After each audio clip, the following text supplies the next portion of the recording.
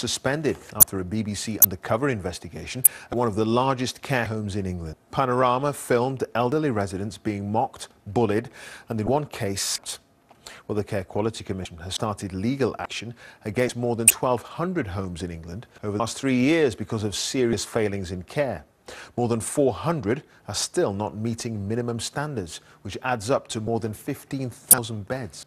Our social affairs correspondent Alison Holt has this exclusive report, and from the very beginning there are images and language you may find distressing.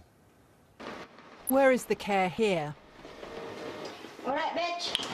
This is how a care assistant responded to a confused elderly man after he called her a bitch for washing his private parts without warning. The undercover filming in tonight's Panorama reveals how another care worker at the Old Deanery residential home near Braintree seems to escalate things with an elderly woman with early-stage dementia. Then she slaps her. No! No! The woman who has been slapped is called Joan Madison. She's partially paralysed.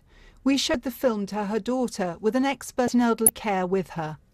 I feel like I've let her down. I've let everybody down that trusted me. I begged, I pleaded, I fought like a tiger to get the funding to get her in there.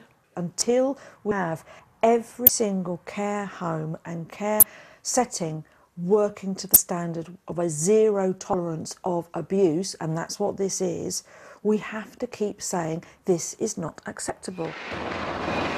An undercover Panorama reporter working as a care assistant at the home did see good care and smart facilities, but also witnessed some residents treated roughly or waiting too long for help. The Old Deanery says the woman who slapped a resident has been dismissed. The home has also apologised unreservedly for the failings of a small number of staff. At another care home, secret filming released by the family the first time shows the distress poor care caused their late mother, Yvonne Grant. She called nurse 321 times before anyone came. Unable to walk, she was desperate for someone to help her to the toilet. But it was 2.5 hours before she was actually taken. I knew that something wasn't right, but exactly what, I don't know. Well, I didn't know until I put in the camera.